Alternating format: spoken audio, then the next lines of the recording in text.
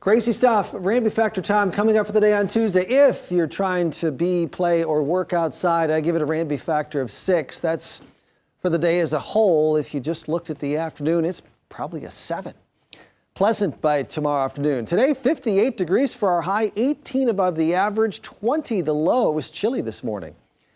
And no moisture. We're dry this month. Just 1/10 of an inch of moisture, about an inch of snow last Friday morning. That's I-80. This is our camera at the Embassy Suites in La Vista. Traffic is thin tonight. 40 degrees, calm winds, dew point 28. Clear skies, light winds. Temperature's going to get to that dew point and then some.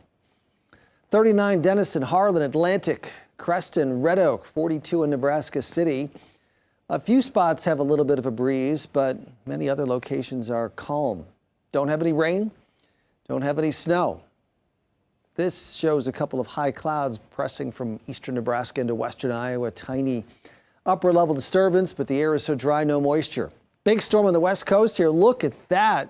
You see it swirling here, but a piece of this is going to lift northward and allow a big gush of Pacific air to move over the Rockies, squeeze out the moisture, and we're left with dry, mild air. Here's the European computer model with rainfall chances through tomorrow. Nothing. Wednesday, nothing. Wednesday night, maybe a sprinkle. Thursday, nothing. Friday, nothing. Saturday, nothing. Sunday, nothing. And then Monday, maybe a few little showers go by north of us. The next front possibly getting in here later on Monday. Well, again, pretty cool early, warm in the afternoon. We like to call that a wrap and peel day. You got to wrap up a little jacket in the morning, peel it off in the afternoon. Yeah, sunny skies. Tonight, mostly clear. Tomorrow, mostly sunny. A little trough out to the northwest of us. Ideal warming situation with a south or a southwest breeze into Omaha. And then we'll get a little more cloud cover as we get into Wednesday. That may hold temperatures down a few degrees. Tonight, the low temperature, 26, chilly. You got to be out. Pretty light winds, mostly clear skies.